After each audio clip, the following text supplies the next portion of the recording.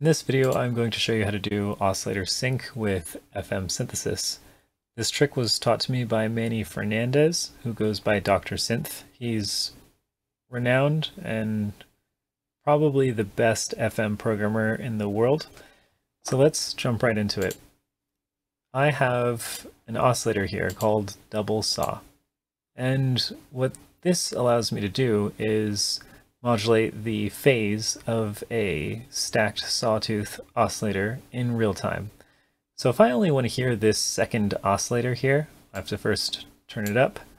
And then in my mixer, I'm going to invert the phase of oscillator 2, which right now is just on a saw. I could switch it to just a saw just to make sure.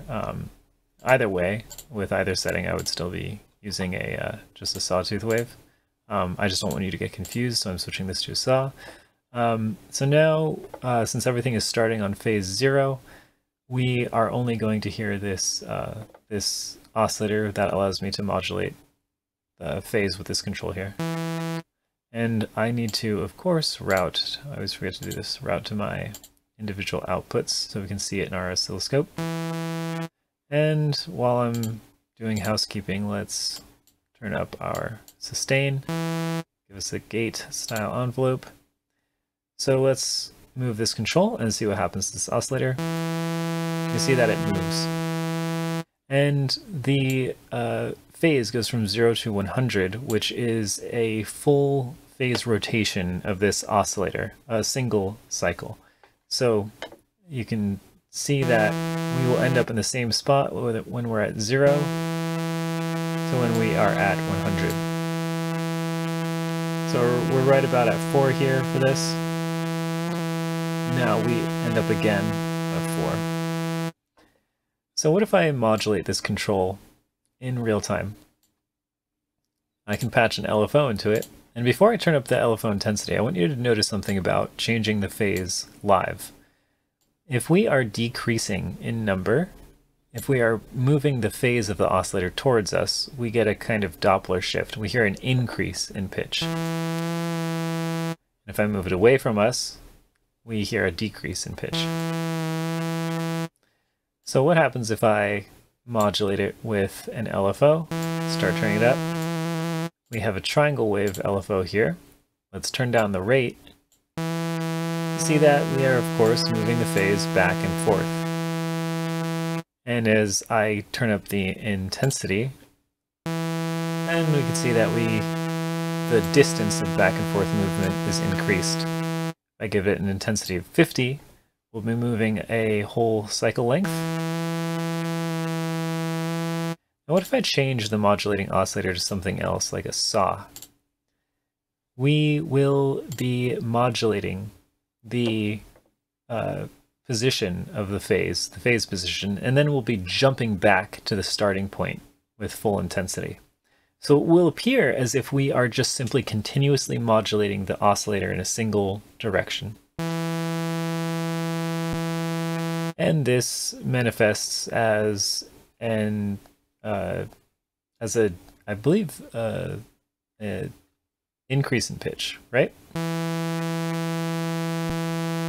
And if I want to exaggerate what that pitch shift, then I can just simply increase the rate of this LFO. Yeah, so we're increasing the pitch.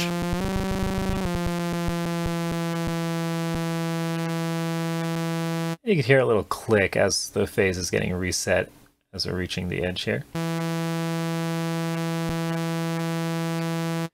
So that's the basics of phase modulation. And that is what is happening with DX style synthesizers, with FM synthesizers. So let's jump over to an FM synthesizer. We'll be using, of course, Mod 7 for this. And now while just listening to Mod 7, let's set some things up. Let me, of course, increase the sustain of my amp envelope. And then for oscillators 1 and 2, I'll go ahead and remove their envelopes. Now in my patch panel, I'll patch the output of oscillator 2 into oscillator 1. And for the waveforms of oscillator 1 and 2, I'm going to choose sawtooth waves. Now, jumping over to oscillator 2, which is the modulating operator. It's the modulator, and oscillator 1 is the carrier. Actually, real fast, let me turn up the gain here. So as I turn up the modulation intensity, we'll see the phase start to change. And in fact, to make it more obvious, let's do what we did with the other synthesizer. Let's use a triangle one to begin with, triangle waveform to begin with. And also, of course, if I'm going to make this behave like that LFO, I'll need to drop the ratio down to 0 and bring up the Hertz value to something like 5.5 is probably fine. So now we are just listening to oscillator 1. Let's modulate its phase with oscillator 2. You see that back and forth movement. Now, of course, if we were to use a sawtooth wave, you see movement in one direction, and then it snapped back. I also want you to notice the shape of this sawtooth waveform. Both these saws are shaped the same, so this modulator is shaped the same way as the carrier, of course, just traveling at a much slower rate. Notice this this bend here. And you could see that manifest in the modulation. As it gets towards the end before it snaps back, you see it kind of slow down. And it might become more obvious with a faster rate. Let's give it some more modulation intensity. So we are traveling a full cycle length.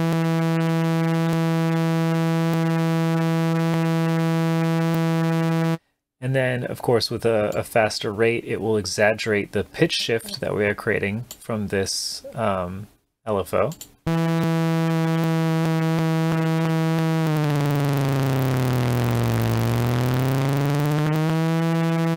Now notice that we are falling in pitch. That's, of course, because our modulator is moving through values in a negative direction. Moving through phase values in a negative direction.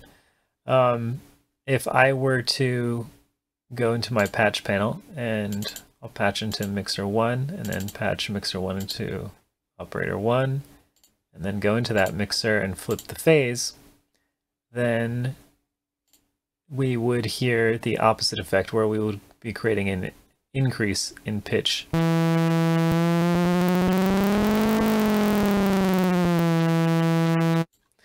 So this is where we start getting to oscillator sync territory. If I bring the ratio back up to 1, so these now have the same frequency, then I will be resetting this phase at the frequency of this modulator, which is exactly what oscillator sync is, right? We have a master that is resetting the phase of the slave at the rate of its frequency. So let's turn up the modulation depth here, which is going to give us more distance, more pitch shift, and phase resetting. So we are effectively fitting more cycles into the snap window. Again, this is exactly the same thing that's happening with oscillator sync. And so let's listen to that. And before I do, I already know that our modulation intensity is not going to be that high. So I'm going to patch into multiple outputs, and then I'll also need to flip the phase of the second output, so these are, they're not canceling each other out. And now let's listen to what happens when we increase our modulation intensity.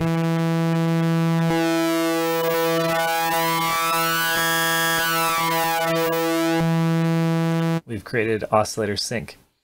Another nice thing about this is that if we are using a square wave for our carrier, and then we are doing the opposite, where instead of us effectively increasing the pitch with modulation intensity, we decrease the pitch, then we will create pulse width modulation, just like we get in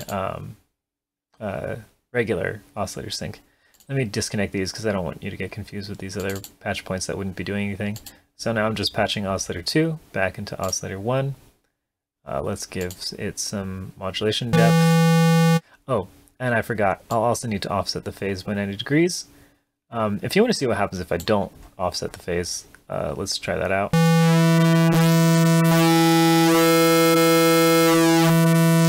Sync, it seems that almost like it's still doing oscillator sync. Let's offset the phase by 90 degrees. All right, 90 degrees.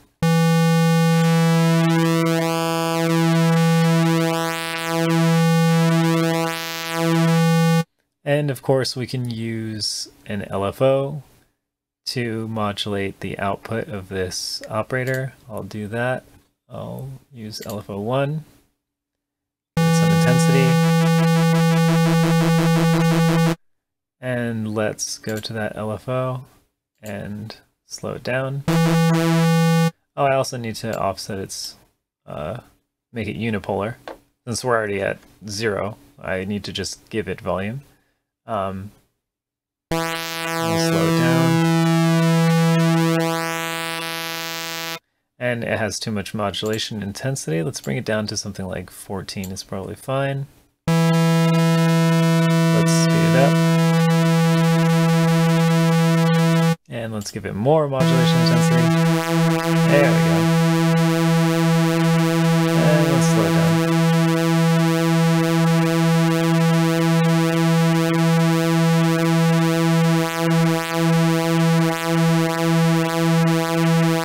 Cool.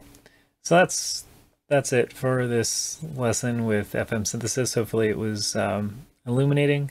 I really liked the parts with this whole process helped me understand FM a lot better, and I hope it helped you too.